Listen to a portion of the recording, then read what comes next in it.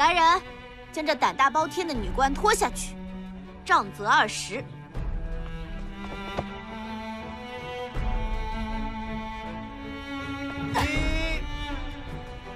2、3。是啊，怎么被打得这么惨啊？明明是王后的旨意，皓鑭姑娘不过是按照吩咐办事，又有什么错呢？ 7、公主金枝玉叶，骄纵跋扈，谁敢招惹？是她运气不好。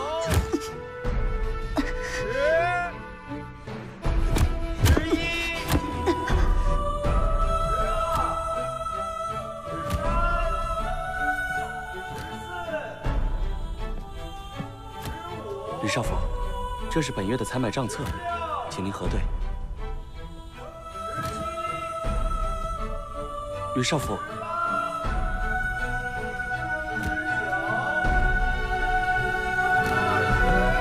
吕少府，您这是要去哪儿啊？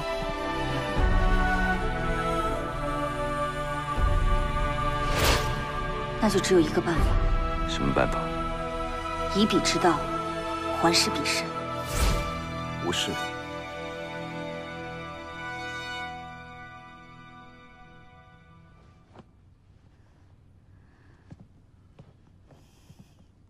皓鑭姐，蜀侯父，来，别起来，快躺下，快躺下。您怎么来了？哎呦，这好端端的，怎么被打成这样了？阿月，去倒杯浆来。 诺。不过是些许小伤，不足挂齿。20磅，这男人都受不了的。这个公主呀，实在是任性妄为，连王后宠爱的女官都不放在眼里。是皓鑭逾越本分，得罪公主。傻孩子，她是什么样的人，你能不清楚吗？自从皓鑭入宫以来。 王后一直器重非常，你本来是可以成为王上宠妃的，可如今却成了任人鱼肉的奴婢，这叫器重？你明明对她忠心耿耿、尽心尽力，她却纵容公主把你打成这样，这叫器重？皓鑭呢？她如此对你，你真的一点都不怨吗？蜀侯父，皓鑭从无此心，请勿妄自揣测。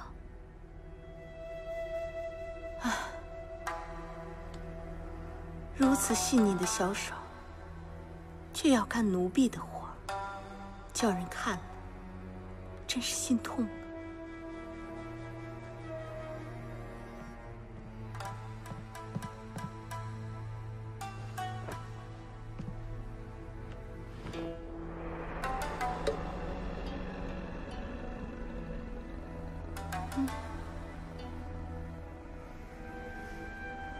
但愿这顿板子能让你彻底的清醒。有些人是不值得效忠的。蜀侯父，好了，好好养伤吧。什么时候想清楚了，再来找我。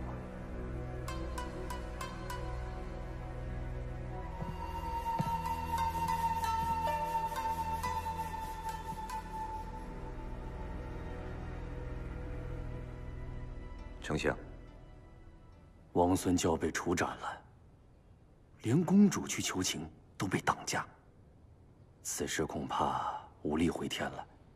皇上就不该轻信那个女人。秦军为了王孙退兵10里，就说明了他的价值。皇上一怒把那个王孙给杀了，只怕是后患无穷啊！吕少府，你就一点都不心急吗？我正预备向王上谏言。谏言？我要向王上建议，请刚上任的玄武将军为国出力。你是说，蜀侯父之子？是。这就是一个乳臭未干的小儿，领着虚职呢。他上了战场，能有何用啊？上兵伐谋，攻心为上。赵秦交战在即，自可弃情来投，让他出城迎敌，不是为了成全他，而是为了营救王孙。这如何营救？请丞相信任吕不韦，不要多问。此次要成事，像吕不韦这样的小吏根本无足轻重，必须要丞相盖上大印。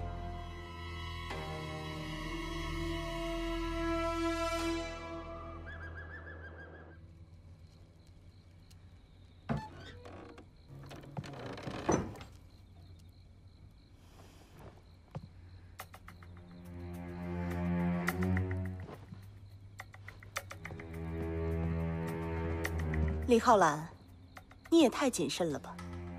王后的手再长，也不可能伸到我这儿。不过，你今天找我来，看来是想通了。浩然不明白，我对你到底有什么作用？无风起浪，空口无凭，能轻易动摇王后的位置，却不能置她于死地。不过，有了你，众所周知的旭日宫第一女官，那就不一样了。您到底想让我干什么？王上很快就会发现，王后养着个情人。这根本就是无稽之谈。就算没有，我也要给他找出个十全十美的。而你，在王上问及这件事情的时候，你一言不发，就是帮了我的大忙。您当真如此恨他？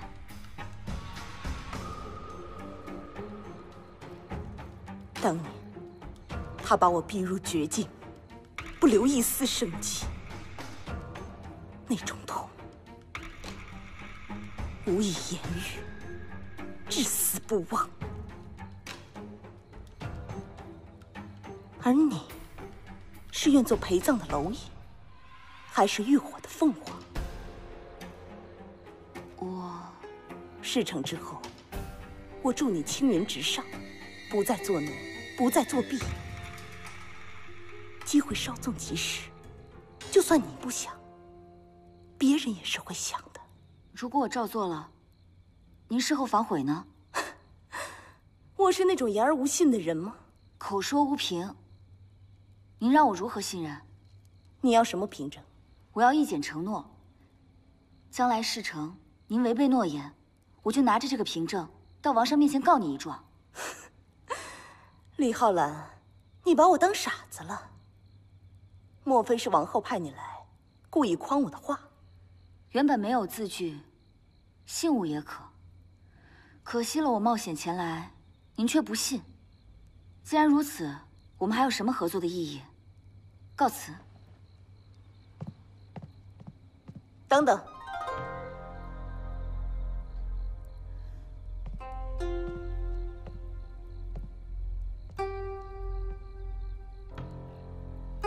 这个玉佩，我从不离身，给你做个信物，以表寸心。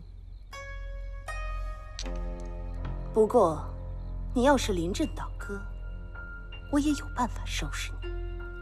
放心吧，浩然一定不会辜负您的嘱托。不过什么？玄武将军上了战场，王后必定下手。他还太过年轻，还需您多加提点，别让我们策划了一场功亏一篑。这个自然。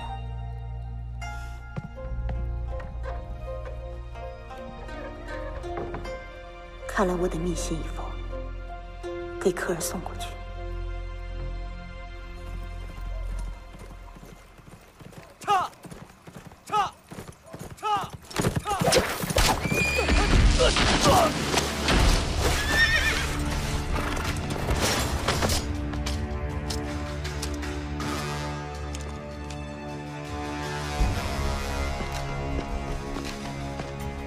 刘少府，发现了这个。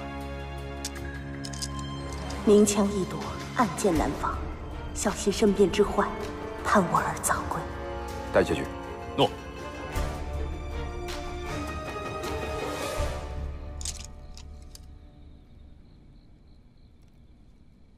母亲说赵王起了疑心，让我趁出征机会先投秦国，他随后就会逃出赵国，想方设法与我相聚。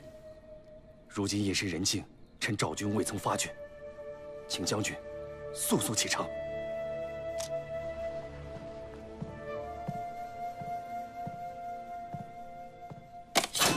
回赵氏母亲夙愿，一切计划正在进行，又怎会无故反秦？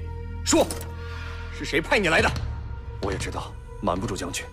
蜀侯父收买虚瑞宫女官，被王后发现，向赵王告发，如今受到监视，辗转才将密信送出。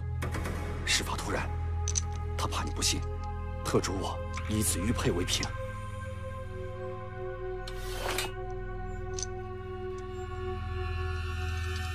不错，这是我母亲从不离身的玉佩。她如今陷入险境，我更不能离开。将军，一旦天亮了，赵王派来的信使就会到达军营，您就走不了了。为今之计，您只有到了秦国，劝他们早日发兵，才能救出蜀侯父。时不我待，请将军早下决心。什么？蜀侯父的儿子临阵叛逃？千真万确，前线派来报信的使者就在宫门外。夏雪抢先一步打听了消息，赶回来报知公主。逃得好，他这一逃，蜀侯父可就全完了。一个通敌反叛的罪名，定会让他死无葬身之地。公主，夏雪觉得很奇怪，子克前程无量，为何要逃跑？况且蜀侯父尚在宫中，蜀侯父对母亲恨之入骨，一直图谋不轨。而李浩然早有接近之意，但他主动投诚会引起怀疑。借我那20板子，引蜀侯父主动上门来找他，好一出苦肉计呀！公主，利用蜀侯父迫不及待扳倒母亲的恨意，反制他们母子通敌叛国，母亲和王孙的一切麻烦迎刃而解。好毒辣的计策！看来李浩然又要在母亲面前立下大功了。公主，此女心机颇深，若是任由她继续嚣张，恐怕王后会越发喜欢她。那将来再想。螳螂做事欲扑，竟不知黄雀在后，真可笑。替我送一份礼物给蜀侯父。礼物？现在？马上。不过，是以李浩然的名义。贱人！贱人！贱人！贱人！哼！哎呀，寡人如此看重这母子二人，竟然敢背叛寡人，人心叵测，可恶！该杀！父王何必如此生气？那蜀侯父尚在宫中，总能问个清楚明白。寡人报，皇上，卫兵们赶到的时候，蜀侯父已经不见了。跑了？是啊，卫兵们前去捉拿，早已人去楼空。赶紧去追呀！赶紧把他们追回来！是谁同德峰报的信？奴已经审过他宫里的宫女，都说王后身边的李女官今天派人过去，送了一篮水果。水果？什么水果？是一篮新鲜的蜜桃。蜜桃？蜜桃？桃？李浩然，竟然是你给这个贱人童德峰报的信！皇上，浩然万万不敢。皇上，听闻那日李女官被杖责20，蜀侯父曾亲去探望，送去疗伤药。哦，对，还有黄金。听着了吧？你们俩早就有勾结。李浩然啊，李浩然，你断断想不到，从前为了让蜀侯父安心的举动，今日却变成了你的罪证。李女官，母亲对你如此厚爱，你怎能出卖赵国？公主，浩然是真正的赵国人，为何要替秦国人卖命？钱能通神呀，说不准是蜀侯父许了你什么，才让你投桃报李。否则，除了出卖赵国，你身上又有什么别的价值，能让蜀侯父另眼相待的？你敢说出母亲让你除掉蜀侯父吗？又无言以对了吧？拿下！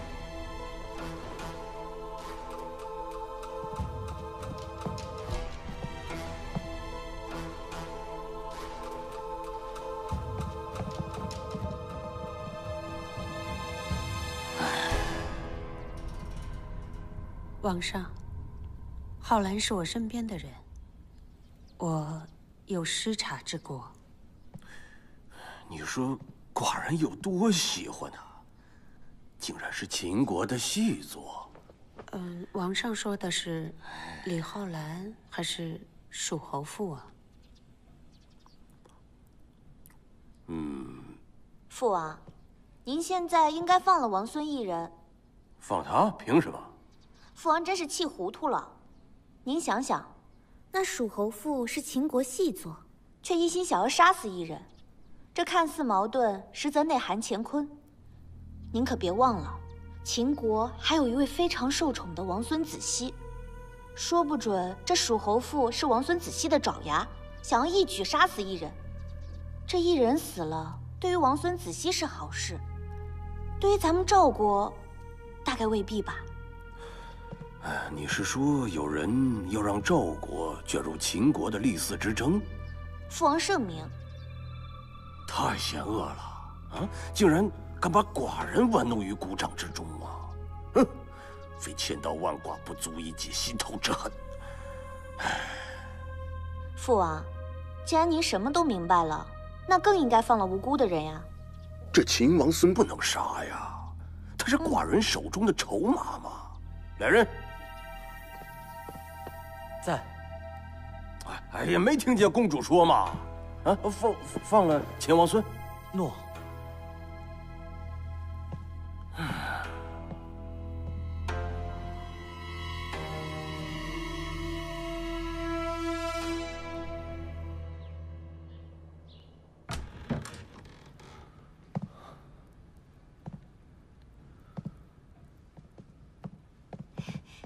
一人，你回来啦。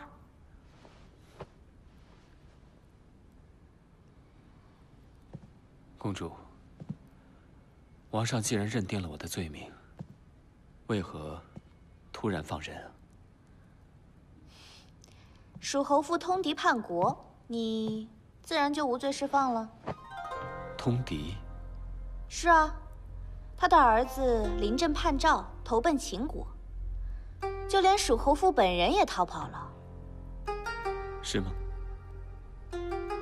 你不信？我只是比较好奇，既然蜀侯父铁了心要陷害我，为何不等事情尘埃落定以后，拿我的头颅作为礼物送给秦国的丞相呢？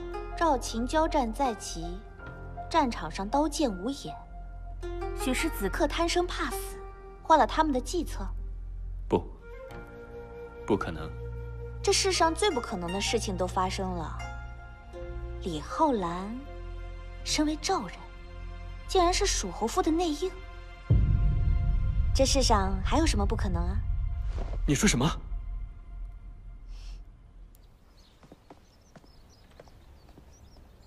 辛苦了，你等我一下。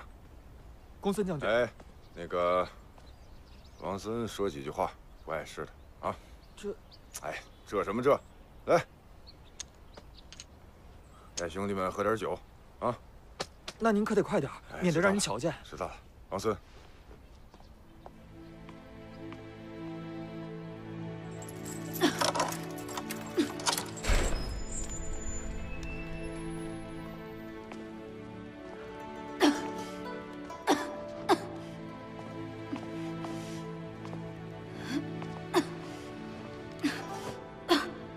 皓鑭，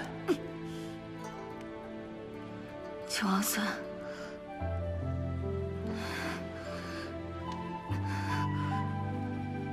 你没事了吧？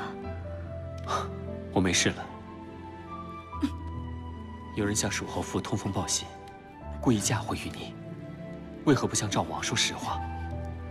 要从头到尾解释，并会牵连出王后捉我杀蜀侯父一事。但出卖了王后，我只怕连入狱的机会都没有，就会被当场格杀。那你又为何要救我？我们不是朋友吗？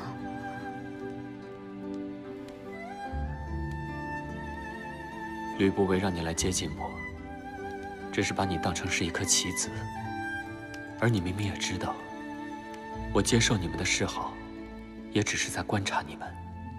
世上没有无缘无故的爱恨。秦王孙身在异乡，总有人心怀叵测。比如蜀侯府，一时不慎，便身死人手。所以秦王孙的怀疑，也是人之常情。商人逐利，吕不韦是个真正的商人，甘冒天下大险，救我归秦。可你呢？赵王要杀我，你就该躲得远远的，为何要冒死来救我？好了，秦王孙的丁香香囊被吕不韦拿走了，但是秦王孙多次出言相助，皓鑭始终铭记于心。你真傻，被害那么多回，还敢以真心待人？真心待人又有什么错？错的是那些践踏真心的人。你不该如此坦诚。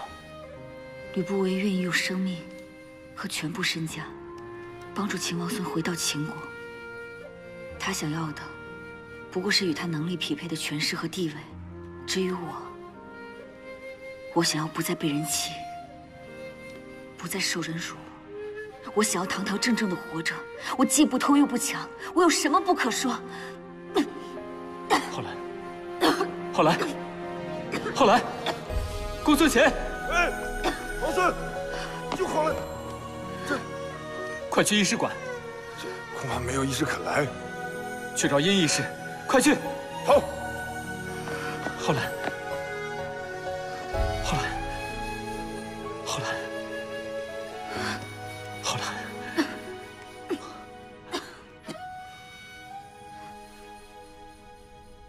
没事儿，昨天晚上多喝了2杯。公子的身体要紧。那些武将们为人粗豪，何必跟他们拼酒量啊？昨天晚上闹哄哄的，外面出什么事儿了？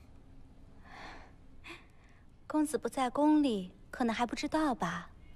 那玄武将军刚上战场就叛逃回秦，事后王上知道呢，就派人去捉蜀侯父，结果有人跟他通风报信，让他给跑了。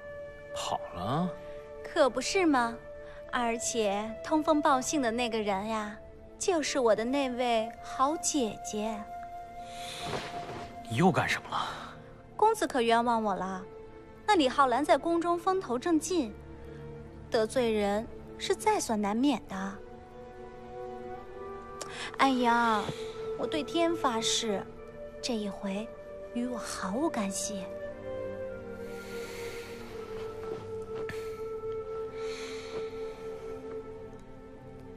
公子，这么长时间过去了，你还对他念念不忘啊？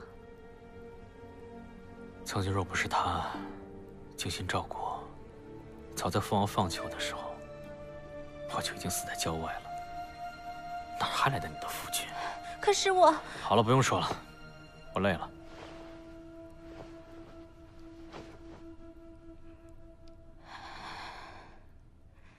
来，干什么？皇上有令，这女人犯了叛国罪，你们不能进去。放屁！想不想？想。满脑袋都是水，怎么能不想？王上只吩咐把人关押起来，又没说立刻宰了。她是王后身边第一女官，王后想要见她，人却没了，你们如何交代？这个，滚一边去！走。哎，将军，好了，将军。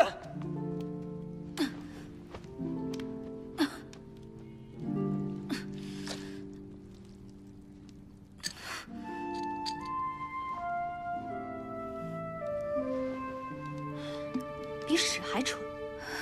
殷医师，我和你又没有深仇大恨，你不想来，不来就好了，干嘛出口伤人？知道这是什么地方吗？权贵云集的赵国王宫。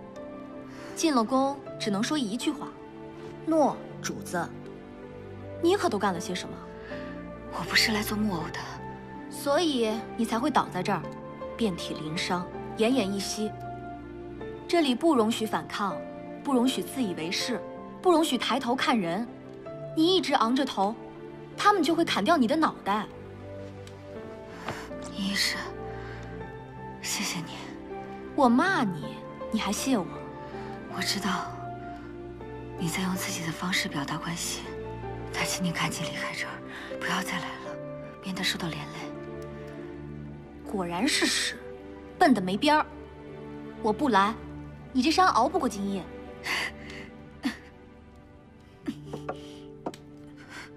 这2瓶药，红色的朱砂外敷，蓝色的药丸内服，1日2次，3日之后我再来。这赵国真是没法待了，眼看着战火就要起来，谁都不关心，君王昏庸，官员混蛋，连屎犬都不如。医师，我从来不知道，原来你的性格这么火爆。婕妤隐遁世俗，姬子披发扬狂，不管是外面还是宫里，谁都不容易。记住，别浪费了我的好药。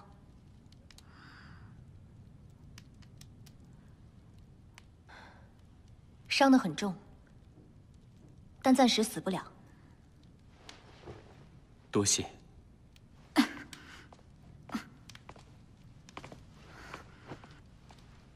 秦王孙，也请您赶快离开这儿。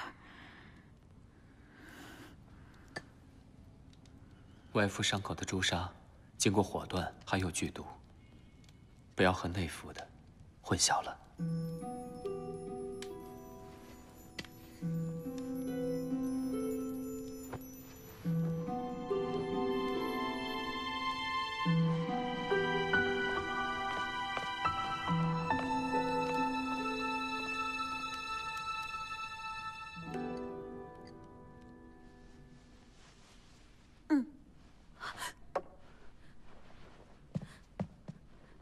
婢子该死，求王后恕罪。下去。诺。你来。诺。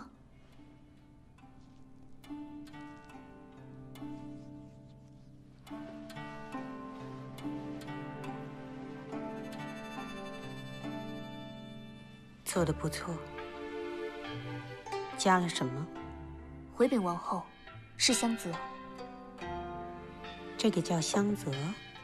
是，制作香泽的过程十分麻烦，是需要在猪汁内加入天然兰草，调配好以后，只要在发尾稍稍沾上一点，不仅能够疏通头发，还能够使王后的青丝散发出沁人的香气。倒是颇有心思。这个还是李女官在时领着我们做的。婢子说错了话，求王后原谅。他是用心的。王后，吕少府求见。吕不韦？是，吕少府有要事求见王后，正在门外等候。宣。诺。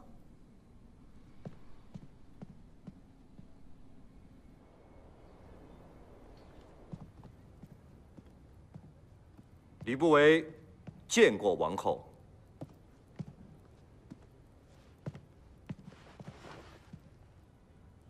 吕少府，有何事着急见我呢？臣得知有罪人逃跑，立刻派人四处追捕，终于在邯郸城外10里处找到了罪人。找到了？是。找到了，不交给王上，交给我。臣相信王后会有更妥当的处置。带上来。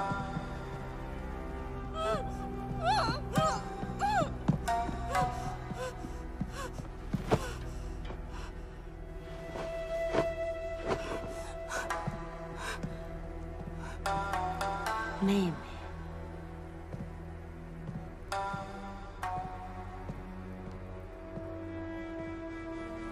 又见面了。我终于还是任你宰割了。你一定很得意吧？你归国后，我待你还不够宽容吧？你故意让李浩然接近我，骗取我的玉佩，这叫宽容？这叫宽容？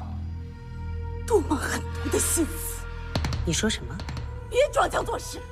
你故意让李浩然接近我，骗取我的信任，用毒计害死我的可儿！别以为你能一手遮天！我要见皇上！我要见皇上！我要告诉他你所有的罪行！我们母子是冤枉的，我们是冤枉的！这就是你要让我看的东西。吕不韦只是让王后知道，浩然对您是一片忠心。如果他真要出卖您的话，蜀侯父就不会成为今天的样子。一个叛乱通敌的奸妇，又有何脸面见王上？皇上不会这样对我的。我要见他，我要见他，我要马上见到他。是的哟。过去王上怜你爱你，自然你说什么他都相信。不过现在嘛，若是你落在他的手上，你就只有千刀万剐的份了。你应该感谢我，是我先发现了你，留你个全尸吧。你想杀我？李少府，是我要杀蜀侯父吗？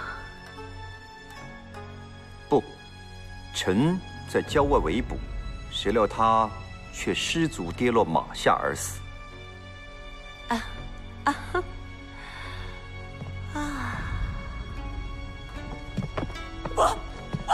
你们放开我！放开我！你们放开我！我就是变成鬼也不会放过你的！好极了，难怪王上如此欣赏你，果真是会办事啊。谢王后。我知道，你想救李浩然，不过认定他是叛国者的可是王上。如果王上不松口，我也无能为力。王后，好了，到此为止。诺。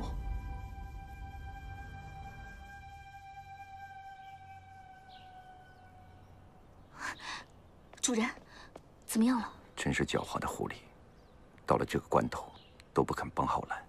那送桃子给蜀侯父的人到底是谁啊？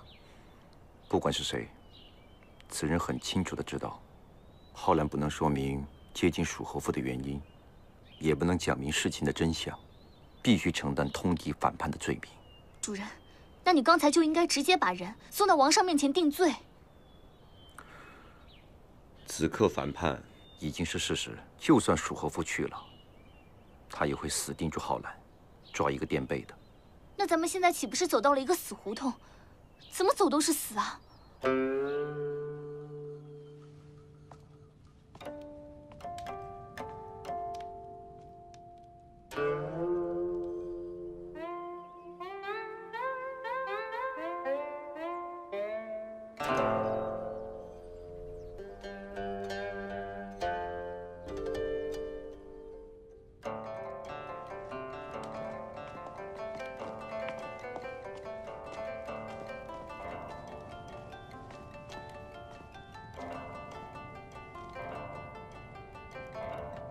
打开。公子父，没有王上的命令，这门不能开，请您恕罪。那你们先退下吧，别耽误了公子父说话。诺。姐姐，你还记不记得小时候，有一次我们偷跑上街，却遇到了法场行刑。回到家后，姐姐吓得病了好久呢。姐姐，王上判了你车裂。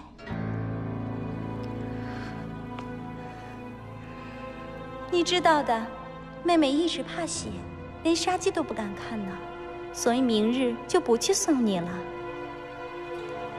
姐姐，多保重。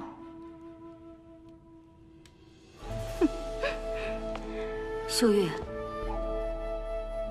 人都有一死，早晚罢了。公子叫心思诡诈，翻脸无情，我不得不提醒你，看清你眼前的丈夫，过于痴心，难得善终。4大临头来还逞口舌之力，不自量力！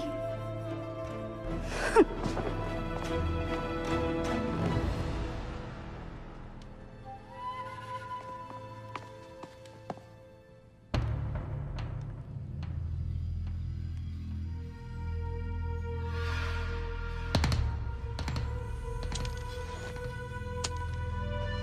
替我给他一个教训！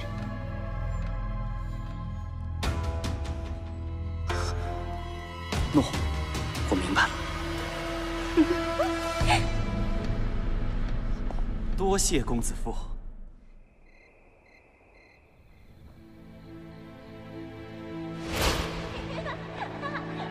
来找我吧！来找我呀！小玉，来啊！姐姐你在哪里呀？姐姐！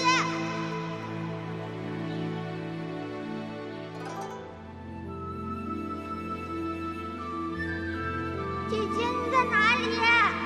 姐姐，姐姐你在哪里？姐姐，你在哪里呀？姐姐，你在哪里呀？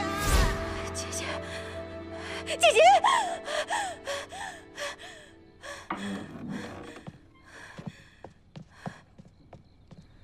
公子父，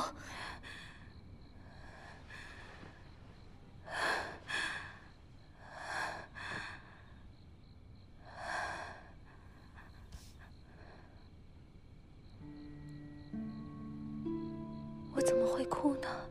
你是不是做噩梦了？是好梦，很好的梦。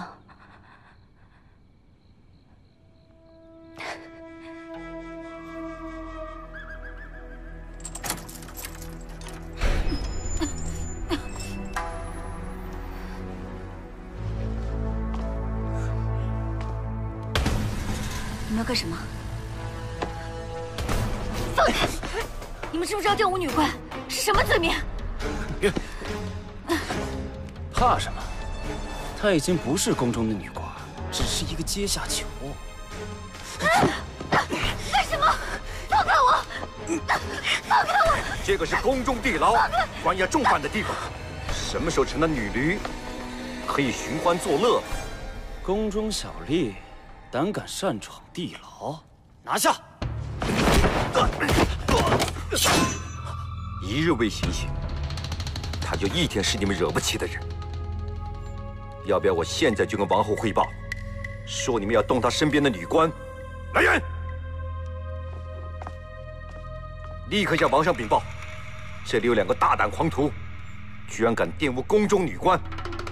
诺，吕少府，谁敢做这种缺德事？这都是公子父的嘱托，我们也是被逼无奈，还请您高抬贵手，放我们一回。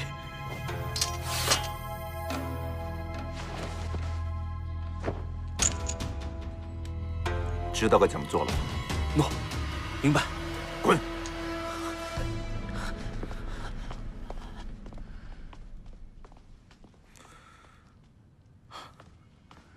浩然，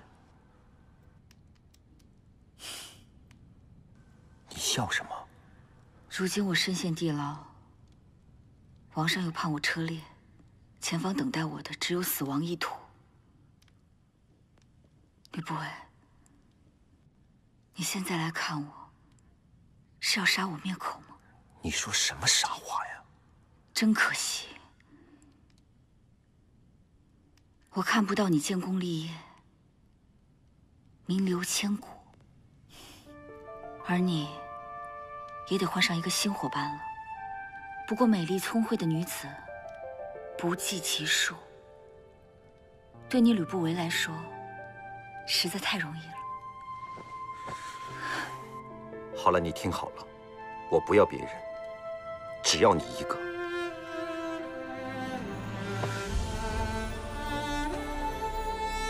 你是天底下最了解我的人，你是我的同伴，我的知己，最重要的人，尊严、财富、地位、权势，我们说好了要一起去争。我不准你中途放弃。好了，你听我说，我需要你，我需要你跟我一起，我们一起去拿我们想要的一切。你刚才若敢说你要找一个新伙伴，我就大声喊出来。